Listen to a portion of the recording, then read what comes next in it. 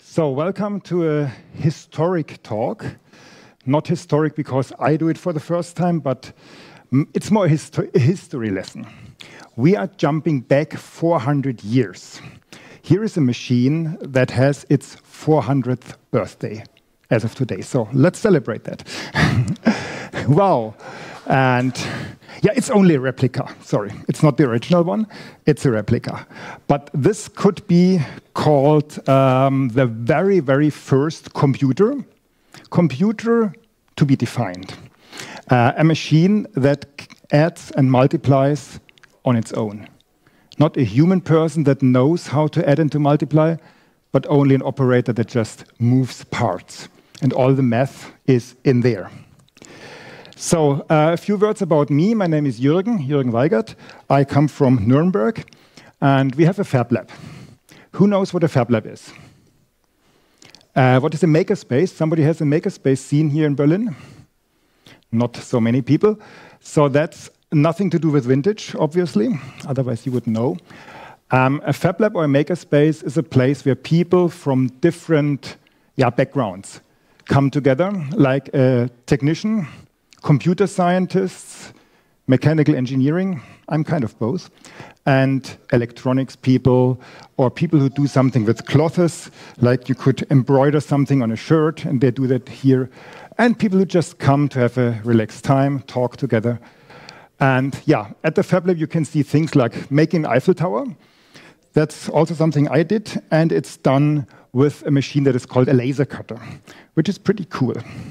Laser cutter is a box where you put in a drawing and you get out a machined part. So, what I want to talk about is a thing that is almost unknown, a 400 years old machine. And we can see that it was really well recognized in the past. They brought out a coin. There's a coin that German, die Deutsche Münzprägeanstalt, they really made a silver coin, 20 euros worth, I hope so. And they say there was a computing machine, Rechenmaschine, that is now 400 years old. So it seems to be true. The inscription on the side is in Latin. I can better read it if I look that way. The inscription says, Machinam extruxi qua datus numerus computet. So this machine seems to, Mechanum extruxi, I built a machine. That's not me. That's a person quite older. That's a person named Wilhelm Schickard. This guy, he built that machine, and it computes. So it does some math. It doesn't really mean computer in our sense, with memory and with everything, and with data bus and timing. Computing just means I do some math. And the machine does it, not he himself. He built a machine, and it computes given numbers. So let's see where we are in the history. What does it mean to be 400 years in the past? To give you a little bit of coordination in the timeline, let's do it in a binary, jump 100, 200, and 400 years backwards. There we have a 13-year-old Konrad Zuse in 1923. We have a wonderful painting of little Ada Lovelace. Her name wasn't Lovelace at that time, it was Ada Byron, the daughter of Lord Byron. In 1823, that is 8-year-old Ada Lovelace in 1823, so half the way that we have to go back, 200 years. And another 200 years, it's this Wilhelm Schickard that I want to talk about. What did he do? He says that he did the first Rechenhilfe, it says in German, so it's an aid for computing. We are at the edge where we cannot really tell it a computer, or maybe it is a computer, it depends on your interpretation. This machine can multiply and it can add. It can subtract very easily. Maybe a division is also possible. I don't want to talk about that. That's not so easy. And he did the foundation work for the fully automated computing, what our nowadays computers do. He was not a mathematician at all. By profession, he was at the University of Tübingen, and he had the chair for old languages, Hebraic, Aramaic, and other biblical languages. that the Catholic Church needed. And despite of all that, he had some time to think about mathematics, and especially he had a friend, Johannes Kepler. And Kepler is well known, astronomer. He is well known, and he had to do a lot of math work. And that's the two factors. Kepler is well known, Schickard is not known at all. So we know about Schickard only through the heritage of Kepler. There are some letters from Kepler that we have, but nothing directly from Schickard. Schickard was in Tübingen, and everything he did there is lost. Very bad timing. 1623, that was the 30 Years' War, and the city was burned. His workshop is lost, and all his work is also lost. We have a few letters and nothing more. So let's go back. What was happening in that time, 1623? Let's say we are tradespeople and we are on the market. Someone of us has to sell something and somebody else wants to buy something. So how do we compute? People have to compute. What is the amount of a total for paying? Let's assume a simple computation. I want to buy a lot of cloth, Seide. What is Seide in English? Silk. A lot of silk. Like I say, I want to buy 60 bunches of silk, and each cost me 45 gold. Can I afford this? I have 789 gold coins, or whatever the currency is, and I want to know, is that possible, and can I still feed my family afterwards? At that time, a salesman had no chance to compute that. They didn't know multiplication or addition. There was a profession. So yeah, computation works. I can do that, but I would not know that. There was a profession that it's called the Rechenmeister, people who can compute, and that was a profession. Like the very famous Adam Ries. He was one of these computers, human computers. That's really the term that one could say for that. And he came to the salesman and said, you want to buy this many silk for that price? Let's see what remains. And yeah, you please give me 2 gold coins, and then I compute that for you. So that was really a trade that was possible at that time. But as tradespeople, we have to rely on that it's really correct what he tells us. Well, a machine would be better. So some people has to invent a machine for doing these computations. We have 3 faces here.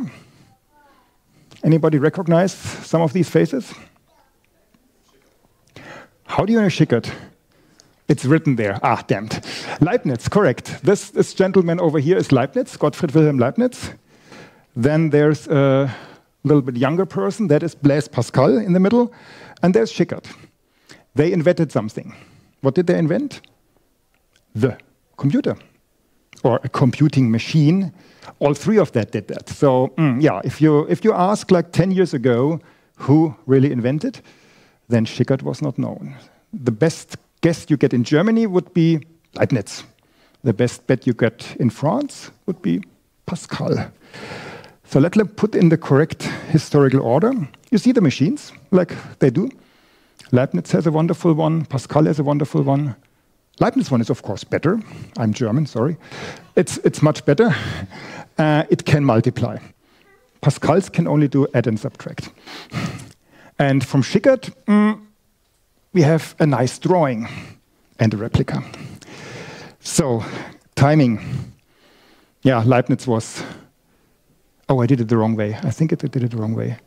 Leibniz was in 1642. I got these swapped, I'm afraid. Leibniz did it in 1642, and Pascal was in 1673. But as you can see, the first of all is Schickard. He did it 20 years earlier than any of these 2. But Schickard is unknown. So I have to talk about that. He has no background in math, as I already said, and he went for the university career. He was what they call a magister, so really good status to start by age of 19. And he was in the church, active by age of 22. And he was professor already with 27. So he had not much time to lose and was busy with, things. But then the church is not so easy. You see there a little image of a witch, and they try to guess the weight of the witch.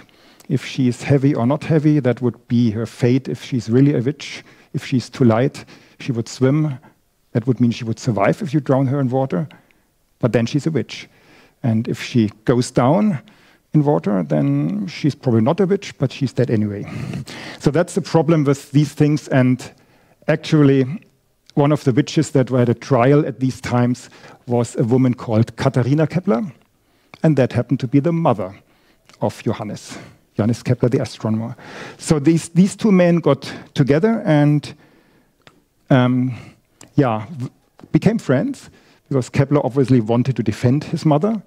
And Schickard said, yeah, it seems to be logical what is happening here. That's nothing, no witchery, no devil's work, nothing involved. That's very normal what happens here. And he helped to defend. So they came together and discussed, obviously, also astronomy with all these bad problems. But they also discussed astronomy and the amount of computation that Kepler has to do to prove what he wanted to prove. And yeah, when they were together in Tübingen, nothing written is there. But after the trial was over, Katharina was innocent. They proved it. Kepler went back to Linz, and everything that happened in Linz is well preserved. And there's a Kepler researcher, his name is Franz Hammer, who really studied everything that came from Kepler, and he found a few letters, which obviously don't do anything with astronomy. That's something else. You don't see any reference of astronomy here. You see a strange drawing that roughly resembles that machine, and you see some Latin and German texts there in a bad handwriting, and some details. But that's about all the corpus of material that we have from this machine. There's one more page and one more photo, nothing else. That's the other one that we have. So it's very bad foundation, but Franz Hammer managed to present that in 1957 to a group of mathematicians in Schwarzwald in Germany, where they wanted to have a congress about the history of math. And they said, I have something that looks like math. It comes from Kepler, but it looks like math. Let me present that to you. And 2 days later or 3 days later, this young gentleman, he was much younger at that time, Professor Löringhoff, Bruno Freytag from Löringhoff, he says, I think I understand what this is all about. And he built the machine according to these old drawings in 1960. That's a photo from that time there. And his machine is a bit larger than mine. You can see that. Looks from the shape quite similar. So we all have no really idea what these strange bulbs, what that means. So I did the same. So probably Schickard's original drawing was very much simplified. But yeah, it could be some ornaments that belong to the 1700s area. We don't know that. And he built a replica and got it working and presented that. To close the loop, I managed Konrad Zuse in the beginning when he was 13 years old, and this was to Konrad Zuse's 50th birthday. I managed Konrad Zuse twice here, but he has nothing to do with this machine. He presented that as a birthday gift to Konrad Zuse, and he proved that it really works. So the machine exists. We have some from his replica. We have some in the museums around, mostly around Germany. Some went out of Germany. It looks like this. And we have obviously a view inside of the machine because it still exists. That's what Löringhoff did. He has some gears up there. He has some paper tapes with numbers on them and some very strange gears with their pins sticking out and touching another gear. So he describes the machine. He explains how it works. But there's a problem. This machine is already, what is it, 60 years old? More than 60 years? And it's in a museum. It's usually either with a label, don't touch it, or it is in a glass cabinet where you just cannot touch it. And I happened to be in Kiel, in the very north of Germany, and visit a Konrad Zuse, I managed him 3 times, a Konrad Zuse museum in Kiel, where they brought together a lot of after-war things that they came back to Germany, collected that in Kiel. And there was in a cabinet, in a room that was especially for children, where they had an abacus and some Boolean logic boards where you can plug and play with cables and study how and or logic works for kids. In the same room, this thing was in a glass cabinet. I said, that cannot be true. That's such a very simple and educative machine. If kids could just play around with these knobs and see how it works. But they would not allow that, because if it breaks, it's 60-year-old, it's definitely vintage, nobody can repair it. It's an original rebuild. So my plan was go to the lab, take the laser cutter, and try to make the best, and build one in wood, and only wood. So we have a 3mm board of birchwood, plywood, and the laser cutter can cut that very nicely, and see if I can make this happen. Software-wise, I only did it in 2D. I would not do it that way again. I did it in Inkscape only. It's much better to use something in 3D where you can really arrange the parts in space and see how it works. I did not do that when I started. Today I would probably use FreeKit for that. But it was possible to do.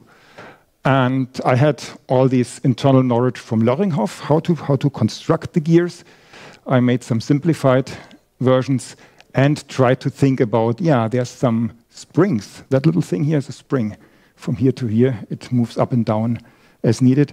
So how can I do a spring in wood? Yeah, it works. If you take a longer piece of wood, it also works as a spring. And I studied how the gears work. And actually, that was the challenge that I put for myself. Is it possible to do that all with a laser cutter and everything out of one material? And first of all, the most important part, we have some gears that have to turn correctly. And that's the most important part of the machine, the carryover from when you go from 9 to 10, that you have that carry that does the other digit. So I just place some gears on a board and play with them back and forth, and I can see how that works. And works quite nice. It goes like this. Maybe like 10 or 12 or 15 of these boards. Then I know it was possible. The springs that I mentioned in my version look like this. So it's a very, very long arm with a little roller at the end that goes into this tooth gear, and it works like a spring. Some experiments there. Mechanics, a lot of gears. They have to be offset a little bit and constructed in the correct way. Now we are in the third dimension, how to arrange that really in a box. I found a way to do that, and works. So what are the components of that machine? In the middle is the adder. That's the middle part. And let's start with that. This has dials, like these 6 rings that you see. And I use a pin, like this one. I use that pin to point into one of these holes and turn it around for addition. That's the instruction that says here, put the pin in one of the holes and turn it clockwise until you get to a stop. Clockwise means to add. Counterclock works just the same, it subtracts. And Zehnerübertrag, the carry, fully automatically. You don't have to think about that. It just works. That's one of the nicest things about these machines, that the carry, just forget about it. You don't have to think about that. I have that as a pre-made animation here, but let's try to do it live on the machine. That would be much nicer, I think. If I could have a camera operator to point at the gears, then we can switch over. You tell me if it doesn't work in the back rows, then I switch back to the animation to do that. So the camera is there. And we have to have a view that you can also see in here what happens there. That's the results. So let's make a very simple adding. I'm adding 4 plus 4, okay? So I point in the position where there's a 4, and I crank down until a stop. Obviously, you get a 4. That's very nice. And plus 4 means I do it again. Here's the 4. And I crank, and obviously the wheel just continues, and we see the 8. You can see that, right? Okay, great. If I continue with another 4, what should I get? 12. That doesn't work on the single-digit position. We need a carry. See how that happens. just by itself. Backwards, forward, no problem. It does carry. So that's what this part of the machine does. Let's imagine there was already a 9 at that position, and I'm going forward here also to the 9. Then our carry does 2 digits. The machine can do that. We can turn it around. You can study how it works. I don't do it right now. You can have a look later. That's what the adder does. Okay. I'm going back to the laptop. That's the little animation for that. And, oh, there we are. And then you have a look inside. I do that by the animation because that gets very wobbly in the backside. Backside view, when we do that, what we just did, you see there's one tooth that is larger, and that goes to the side and touches the little gear, and then it catches the gear, moves, and then it's out of the gear again. So for the transition from 9 to 0, this tooth grabs the next digit. Before that, the digit is free. Afterwards, the digit is free. That's the trick that you have to implement here, okay? So let's do something bigger. I think you can see that here just fine. Huh? Let's do something bigger. Let's add 3-digit numbers, 2 of them. We have the instructions up here. It's easier for me because I don't have to think and speak at the same time. 753 plus 296 should be 1049. So we just input. We don't add. We input one of these numbers. Like the 7 goes here, the 5 and the 3. It's the hundreds, tens, and units, digits. I have my number. Now for the next number, I do just the same, but I should not look at these. I should look where I'm pointing to, because there's already something in the accumulator. And we don't have to take that into account. We have to have absolute numbers. We start with a 2 because it's 296. I point into the 2 and crank it around until the stop. So there was a 7, I'm adding 2. It seems like it's a 9 now. On the other one, there's another carry. It's another carry happening because the 9 goes all the way around. And the last one is a 6. That works probably without a carry. Duck, you get a 9. And interesting enough, the result is already there. So there's no additional step like making a crank movement somewhere. Just input the numbers, it adds them up automatically. Which has some problems, but works quite nice. Now the next thing, I'm showing the animation first, and then I'm showing the simplified version that I really like to do, is to multiply numbers. Let's take the same numbers. Very same numbers that we had before. And multiply works quite different in the beginning, but it uses the same mechanisms in the end. The first number goes to the top, and the second number goes to the bottom. So you can see the 753 in the top row, and you can see the 2, that's a 9. You have to look a bit more from the top. 296 in the bottom. And that's our input, how we start for multiplication. The instruction says, look at the far lower right corner. What digit do we have here? And open the slider for that digit. So I open the slider and I get some row of, let's zoom in on that. I get some row of numbers. There's a 42, there's a 30, and there's an 18. Back in 1623, nobody knew why these strange numbers appear here.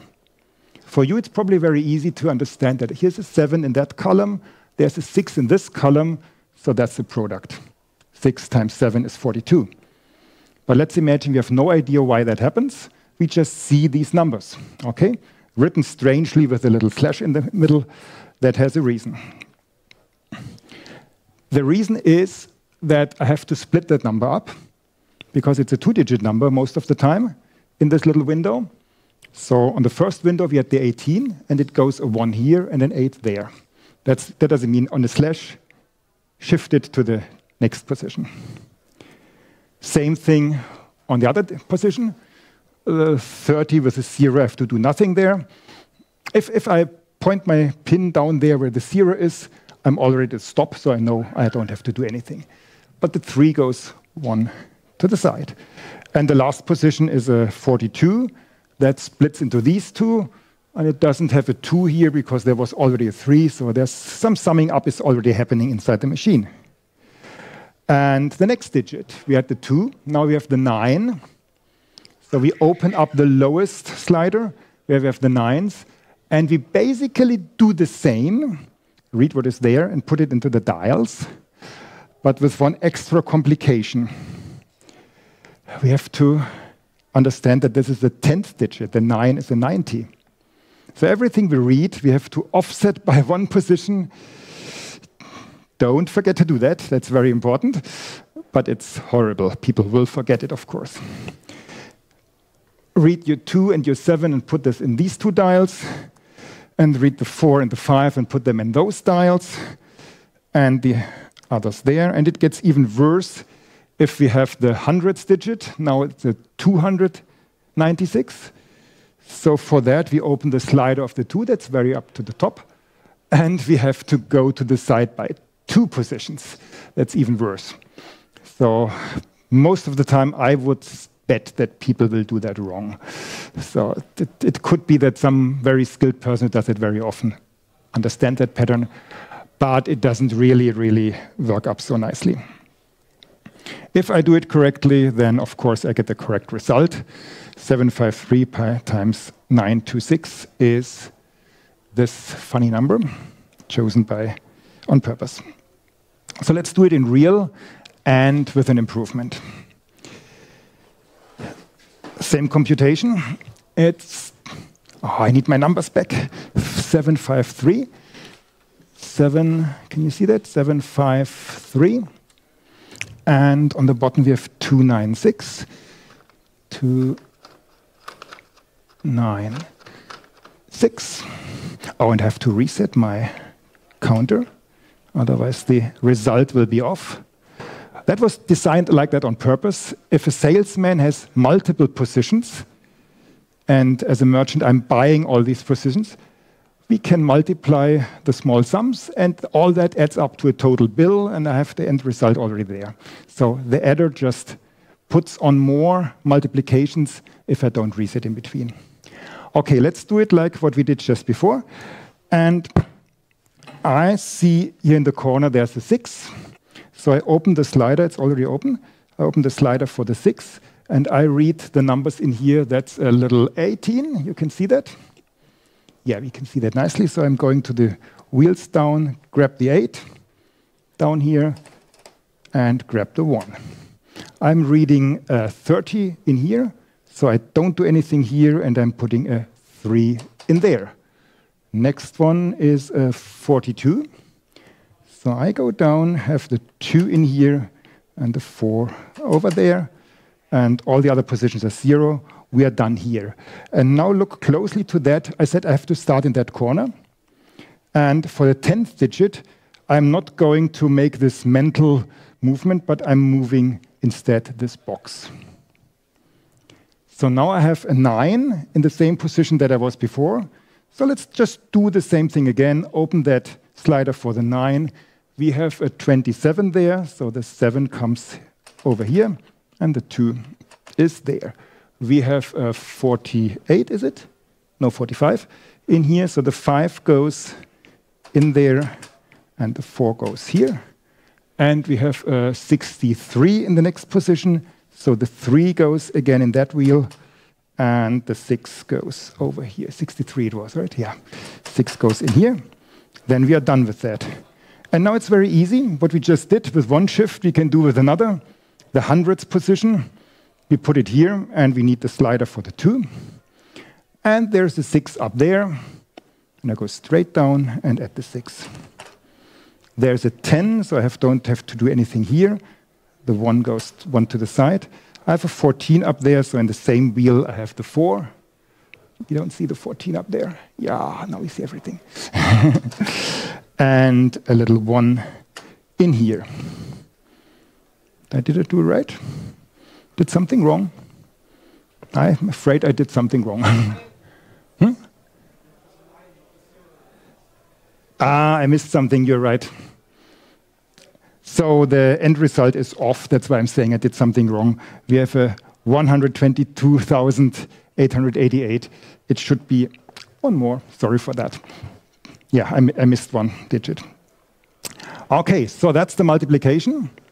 Adding and subtracting is very simple in the adder unit, and multiplication is combination of things. I would say it's not a full computer because I have to read things and move them downwards. Let's assume over the history this simplification would have happened, because right afterwards, 20 years later, when Leibniz came around, he did that on his machine. He had that little moving part, and all the adding up just goes down and not sideways, because the machine does that. And Leibniz also did the connection between the upper body and the lower body of the machine. So this is his famous invention in German. It's called Staffelwalze. He did that in the back of the machine. Here, these parts are not connected at all, so a human has to read numbers and write numbers down there. Seems like Leibniz did the very same concept, just better. Difference is that this machine probably really worked, and Leibniz machines was too complicated and probably never really worked in his lifetime. So yeah, maybe Leibniz knew about Schickard, or maybe Leibniz invented everything again. We can assume that he was capable of inventing that, all that, but yeah. So this is just a summary who wants to really study that. That's the summary how the multiplication works. This is the algorithm. That's the thing you have to learn. But there's no math in that algorithm. It's just moving things in the right way. So that's about it, what I wanted to show. Except that there's one thing I did that difference to the original machine. My slide here is movable. That is probably not part of the original machine, having that movable. So yes, I did that. It seems to work well. So that is my contribution to a 400 years old machine. I think it's plausible to do it like that. Okay, thank you very much for that. I'm about to close with that. You see some references where everything is. The URLs are also written on the machine itself. If you come over to the booth, it's booth number 6, where I am. You can see what I have. And if you like, there's the plan directly at GitHub. You find the complete plans to rebuild your machine. The investment got quite high. You need to add 50 euros of plywood these times. I started with like 20 euros a few years ago. Prices went up. And the other thing you need to find is a laser cutter at your nearest Fab Lab or makerspace. And the final thing is what I can say, use it yourself, try it out. It's for playing around. If you break something, well, I'm a maker, I fix it. It's just plywood. Laser cutter does give them replacement parts. That's the key difference to the old machines from Löringhoff. Those are in a glass cabinet and cannot be touched. All right, thank you very much.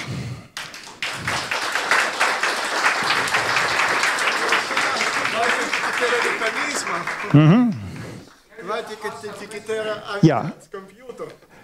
The gears of Antikythera could be viewed as a computer, that's true. It's more a planetary thing. It's definitely an analog computer. So it's not a digital computer. We are entering the world of digital computers.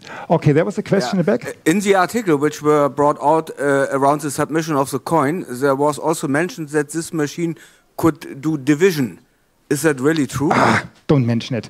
Yes, it can. The division is a more complex algorithm than multiplication. You saw a full page of description how to multiply. And the instructions to do division is 2 pages of very small writing. And it's actually the same algorithm that you know for dividing on paper. Like write the numbers down and do all these. Does it fit? No, I need something smaller, something bigger. And you have to do all that without writing down the intermediate steps.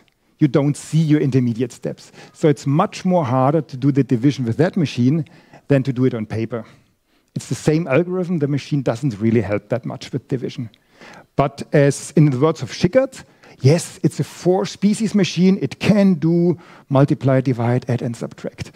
I would say, nah, don't do it. Thank you. Other questions? Okay, you come over to my booth. We have plenty of more time. I'm here also tomorrow. So let's make room for the next speaker. Thank you very much.